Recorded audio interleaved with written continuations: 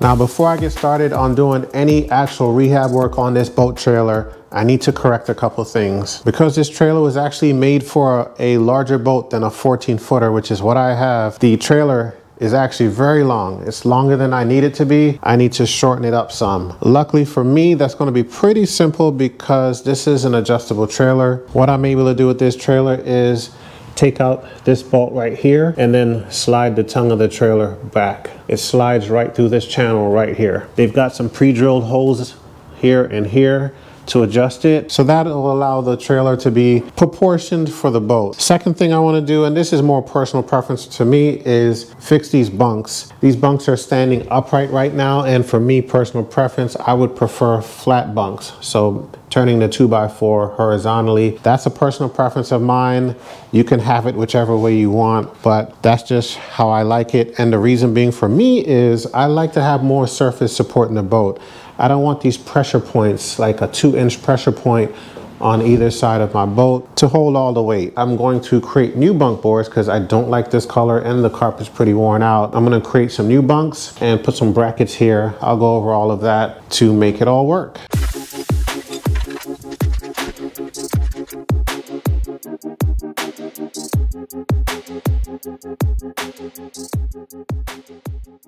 Now that that's out the way, it's time to sand everything down. I'm doing this to remove all the rust spots and any calcification on the trailer. This will prep the surface for paint. For the first round of sanding, I primarily use a combination of a light wire brush and the orbital sander with 80 grit sandpaper. And what I did was to alternate between the two depending on the condition of the trailer. I used 80 grit sandpaper to reduce the time spent sanding, but to do so I needed to be really careful how much pressure I put on the orbital sander to not go too deep and leave sanding tracks on the aluminum. And as a handy tip, make sure to pay close attention when pulling everything apart so that you can get it all back together easily. And if you need to label things, label it. Trust me, you'll thank me later. It took a very long time to get it all sanded, but it's one of the most important steps to make sure the finished product looks great. When you're doing this, be sure to take your time and get in all the cracks and crevices. Oh, and don't forget, wear a respirator. After all, you don't want the aluminum dust to get in your lungs. It is toxic. The rims were a little rusted, the hubs had some wear and tear on the outside, and the tires were a bit dry rotted. So all of that needed to be replaced, which I'll get to later in this video. After sanding, I cleaned with acetone to remove any dust or residue left behind. Before painting, be sure to tape up all your lights as well as any labels like your trailer specs, regulatory stickers, and of course your VIN number. All right, so most of the cleaning is done. I'm feeling really good right now.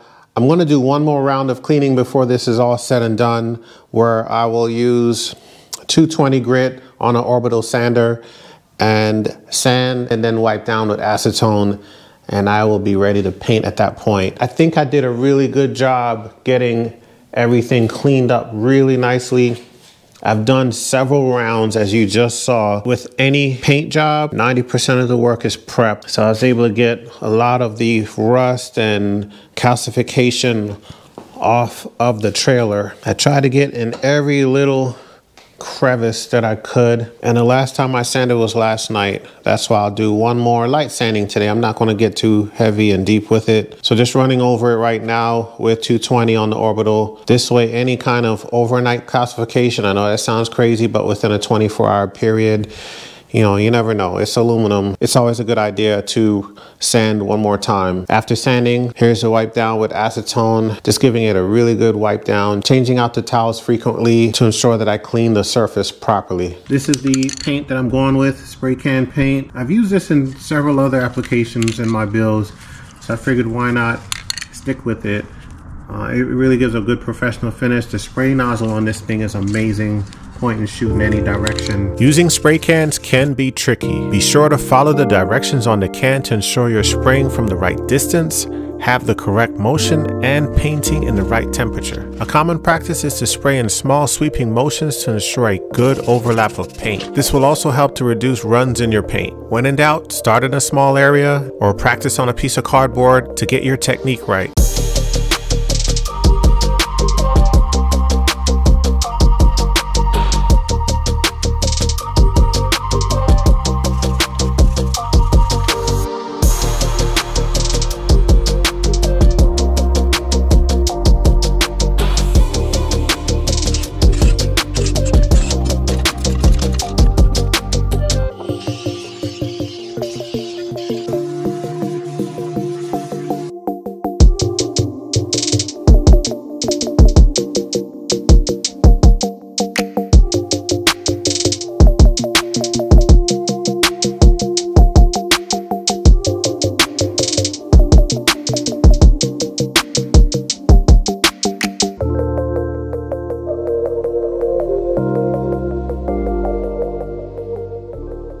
All right, guys, it's the next day, and what a night that was last night getting this thing painted.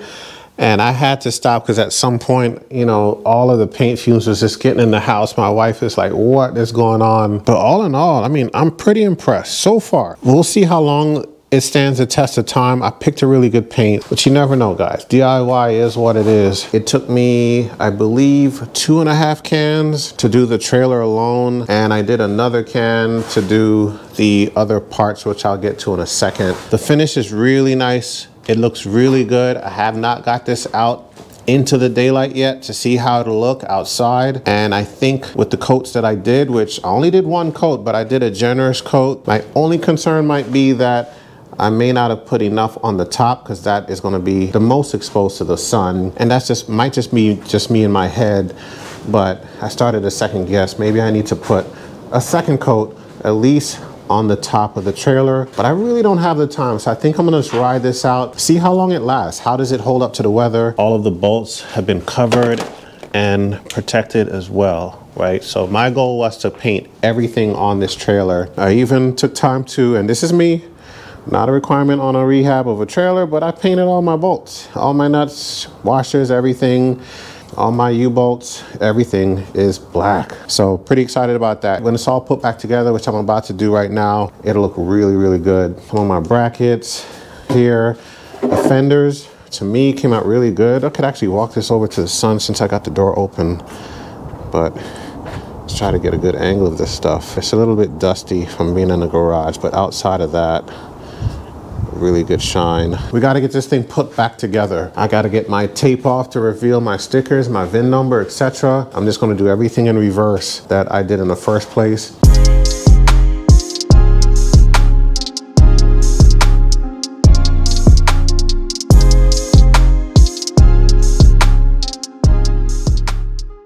All right, so I got most of the accessories back on. Fenders are on. I think it was a good decision to go with the micro sanding pad, just a super thin, probably the equivalent of 320 grit, and I think that came out awesome. Got the 4 brackets on. These are going to hold the main bunks on there. I tightened them up, didn't do a full tightening because I want to get the actual bunk boards on them, and once I get the boards installed, I'll be able to do the final tightening because these may move slightly and need to move in order for the bunks to rest the way they should. Was able to replace the screws that were holding these in with stainless steel new screws for that. Need to step over here and get the bunk boards all carpeted. Got this off of Amazon. This is by Cuda. I will leave that linked in the description below for you guys. You don't have to go looking far for it.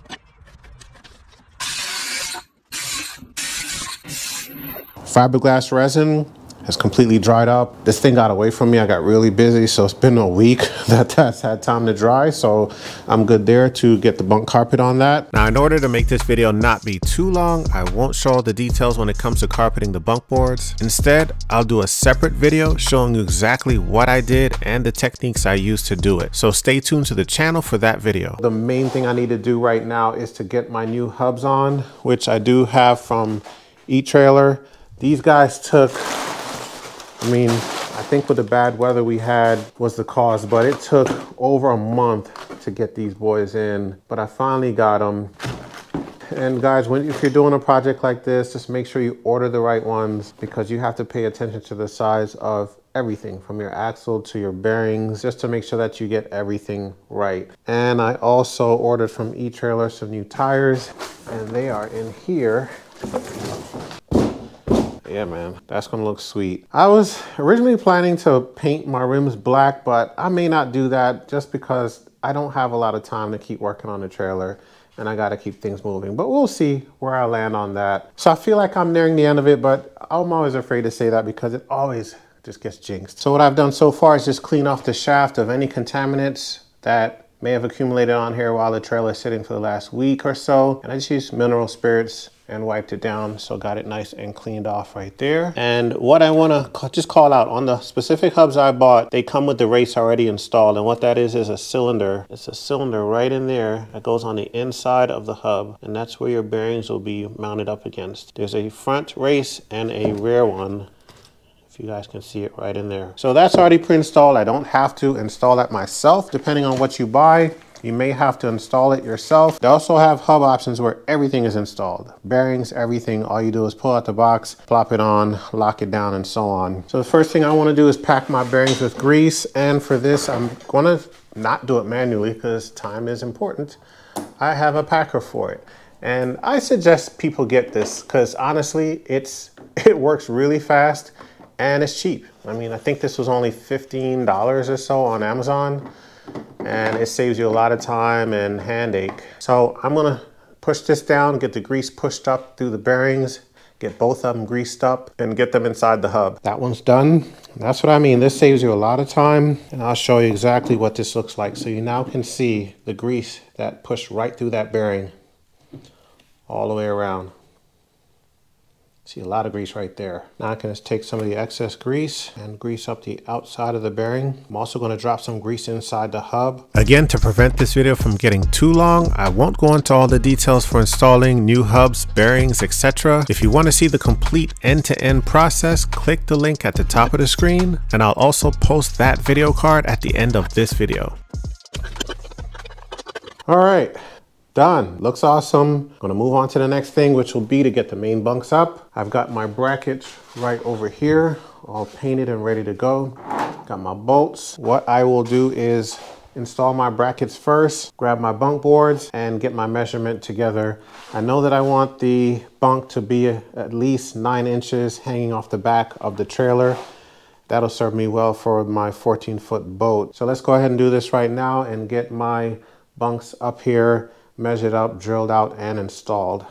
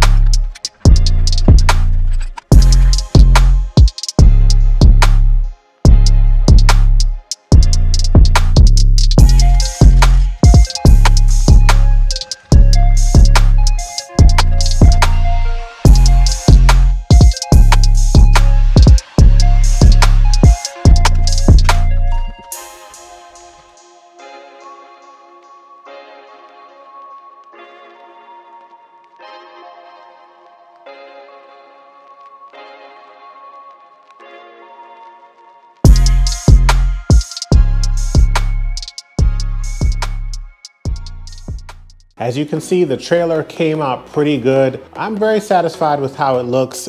I mean, it's a big upgrade from what it was before. If you're looking at the details that you can clearly see on the trailer now, it looks totally different, a lot more appealing, and will go great with the boat, which will be painted black as well. Can't wait to get to that part, but I wanted to show this video, especially one, this is my first trailer rehab project, so I figured I'd take you guys along for that and show you my version of how to do it. You know, if anything, if I was to do this over again, I would suggest using a primer on the aluminum first. And that's just always an all-around good thing to do. I probably should have did it, at least do a spray can aluminum primer Just something simple to get an extra barrier down to help the paint, one, stick to the trailer and last over the test of time. And as you scrape things or bump your trailer, you know, things are gonna happen, and when it's painted, yeah, you're gonna see the scratch and all of that. So some primer would be a good thing.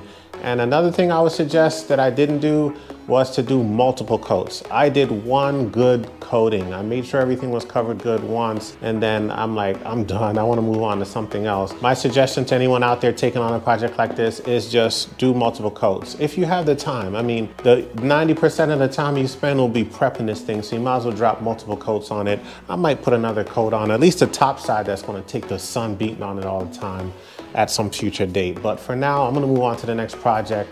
So those are my suggestions, but man, this thing really came out well. Love how the black on black looks. The trailer bunks match the rest of the trailer. And yeah, I'm not gonna paint the rims. It's really grown on me to have that contrast with the chrome looking rims. They're not chrome, they're galvanized rims, but it looks awesome to have some contrast so everything's just not blacked out. So I'm definitely gonna leave the rims as is. I love how it looks. I can't wait to get the boat on it, painted and looking just as good as the trailer. Hope you guys will stick around to see that as well. Don't forget to subscribe to the channel, leave a comment and a thumbs up if you got something out of this video. We'll see you on the next one.